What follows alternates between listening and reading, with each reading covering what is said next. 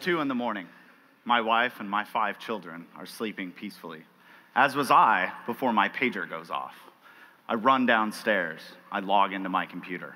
Amazon.com is broken. I join a conference bridge with 30 other engineers, each frantically trying to uncover what has happened, what has gone wrong. Today, I'm call leader. It's my responsibility to manage this chaos, to resolve it, whatever it takes, as quickly as possible. In this outage, there were several things that went wrong. As is often the case in complex and distributed systems, many things conspire at the same time to cause a failure. It takes us 45 minutes to find them all and to fix them. And during that time, Amazon has lost over $1 million in revenue. In the e-commerce space, we're familiar with this type of story. Days like Black Friday and Cyber Monday are days of trepidation, days that we prepare for months in advance, a day that anything that can go wrong will go wrong. And when it happens, these are expensive outages, costing the companies tens of thousands to millions of dollars. On the consumer side, it's an inconvenience. It's an opportunity for a brand to lose trust. But ultimately, if they fail, they will thrust you into the arms of their competitors.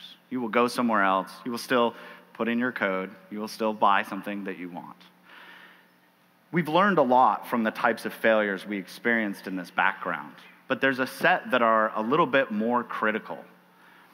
As we think about the other industries that are becoming online industries, that are becoming software and technology companies, we can foresee a world where failure is more prevalent. Headlines like these are actually fairly easy to find, and they're happening with a greater frequency. What is it like when your online financial system fails? What happens if you need to withdraw money and you can't? Some poor person received a foreclosure notice in the mail due to a bug, an error on the bank side. And so we see that this is no longer just inconvenient. These are things that are critical to how we run our businesses, to how we operate our finances, to how we are able to live and breathe. But there's an even more serious set that can occur. I could pick on self-driving cars, on autonomous vehicles. There's a variety of more serious circumstances, but airlines have been top of mind for me as someone that travels a lot, for my wife, who is concerned for my safety, and for many people. In the past, these types of failures, these types of chaos and outages were more inconveniences, something that couldn't be booked, something that failed but resulted in just a delay. But with the 737 MAX debacle, we've seen that the price can be much higher. Now, this is a complex failure, as many are. There are many things that have to go wrong, as the system is built to handle individual failures. But in big chaotic systems, those types of circumstances come together. In this case, it was one part finance, it was one part related to the people that operated the planes, it was one part mechanical, and it was one part software related. And when the software didn't do the thing that it needed to do, the outcome was tragic. And so we have had an opportunity as engineers in our career to deal with these types of failures. And I tell you that we take it very seriously. It is our job to ensure that the systems we build are safe, are reliable. So let me pull back the curtain a little bit and show you a little bit what it looks like. This is the picture I refer to lovingly as the microservice Death Star, because it looks like a Death Star. And what are we looking at here? Well, we're looking at something that's very complex, very chaotic. Each of these boxes is a server or a host. These lines are communication that happen between them. And if you're looking at this saying, how am I supposed to make sense of this? What does this mean? Well, that's how we feel as engineers. We have to try to manage these systems, operate them, ensure that the right things happen. In the old world, our systems were a little bit more straightforward, a little bit more simplistic. We could think through everything that could go wrong, and we could test it. Our systems didn't change as often. We might only ship code once a quarter, once a year. Today's world looks much different, with the migration to the cloud, with innovation being king, and speed of execution a competitive advantage. Our systems are changing, not in the order of weeks and days, but on the order of minutes and hours. The system that we tested yesterday is not the system we're operating today.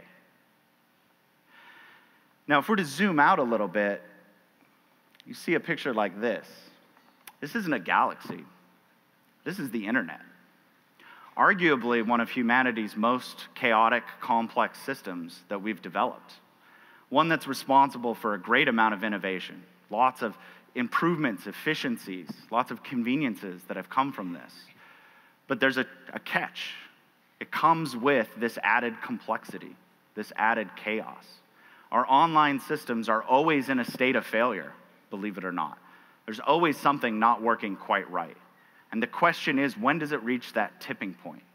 When does it fall over and impact each of us as individuals, as consumers of this technology that rely upon it? And so we, again, as engineers, we have a responsibility to help make the internet as reliable as possible so that we can hold up the trust of the people that depend upon us. And so dealing with these systems at Amazon and Netflix has taught us a better way to approach this. It's given birth to a new discipline, chaos engineering. Chaos engineering is where we purposely go out proactively and cause the types of failures that can and will occur. This helps us to understand how the system will react, what the side effects are, and what we can do about them. Ideally, this is helping us to find things that would result in a large disaster and prevent them from ever occurring. Now, you might say, that sounds like an interesting idea. Is that a good idea? And honestly, as I started, that's often what the question I would get. Why would you do this? This seems like a bad idea. So I often explain things with analogies. And I found that the vaccine is a very apt one here. If we went back 200 years and I said, hey, I'm going to inject you with this disease, are you okay with that? You might have got some pushback. But we know that there's a lot of evidence that supports how our immune systems can be strengthened, how our bodies can be taught to reject these foreign agents, to protect ourselves. Now, it's not a permanent fix. Those entities, those agents can reoccur in our systems. But our bodies have learned how to fight them. And so when they reoccur, they won't take us out. They won't spread throughout the whole system. We can contain them, and we can continue on living our lives. This is the same in our complex online systems. We need the opportunity to see how it will behave. We need an opportunity for our systems to learn where the shortcomings are, how we can have them heal and adapt to the types of failures that occur. The other analogy that I think is very important here is that of the fire drill. Who's grown up participating in fire drills? Pretty much everyone. There's a good reason for this. Fire drills help us to keep us safe. When an urgent situation happens, when a disaster strikes, that is not the time to run around with our hair on fire. We want to react calmly, professionally, thoughtfully. It's a time where having practiced beforehand gives us the muscle memory to do the right thing when panic strikes.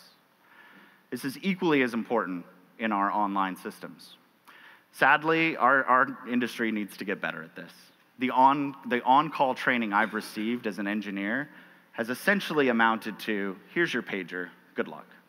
You're smart, you'll figure it out. We can do better. We can help our teams, our companies, our users practice for these types of events so that when they occur, we're able to mitigate a lot of the negative effects and ideally prevent it from being a large-scale disaster. Hopefully it's a minor incident.